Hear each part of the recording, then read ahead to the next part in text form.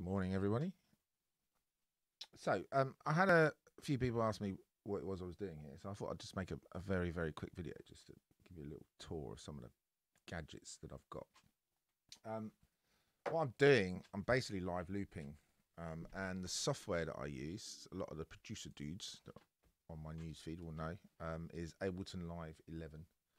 And what I've done is I've synced Ableton Live to this thing here, which is called a Boss RC505, and this is, like, for me, it's the bollocks. So I've always been like a kind of bandy person. And what the RC505 does is it effectively loops. It's got 5 channels, and you just play in it, and it just loops stuff over, and you can got these nice big fat pads that you can hit, and there's effects on it and stuff, you know, so I can do stuff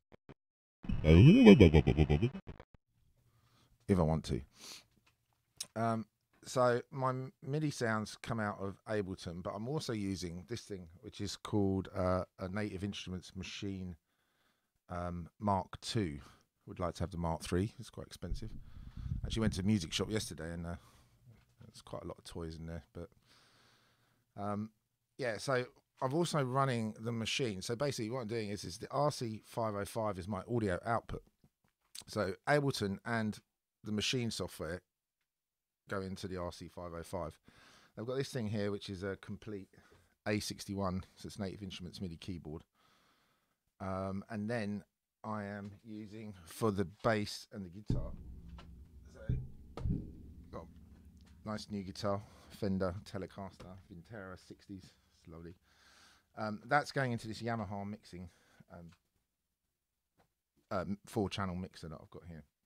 So that then also goes into the RC5. So everything goes into the RC505. And then handily, I got these yesterday. I bought these yesterday. These Boss wireless jacks. So these are really good as well, because it means you can just move around without any hassle. And then what you can do is, you know, you can just clear that track. Quite simply, just play a riff. You can record it and go. Record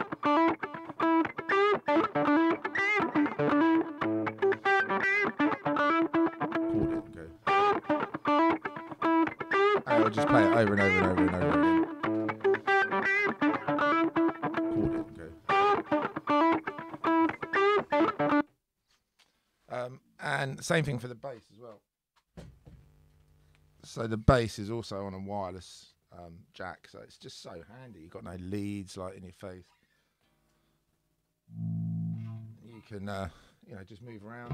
And then the trickiest part is really going through the 10 billion sounds that you've got on Ableton and on the Native Instruments Complete software, because I've got the whole complete package. And that's what takes the most time. You sort of spend hours just trying to find a bass sound or a synth sound or something. I found this one. It's not very good, and I was trying to find vocal, and I found that one. And then all the drums are in here. So you just load all the pads up with loads of sounds, so you can get 16 pads, but then you've got 16 times 8 effectively of samples that you can load up. I also have this thing here, which is a Native Instruments F1, but I use that for DJing. It's a similar thing to the machine. You can load up one-shots and samples, and then as you're DJing, you can play that out as well through the Pro software. But yeah, that's what I do. Not very good at it at the moment, but I'm getting better, I think. So I seem to get a bit of positive feedback, so that's all right. But anyway, I'll speak to you later.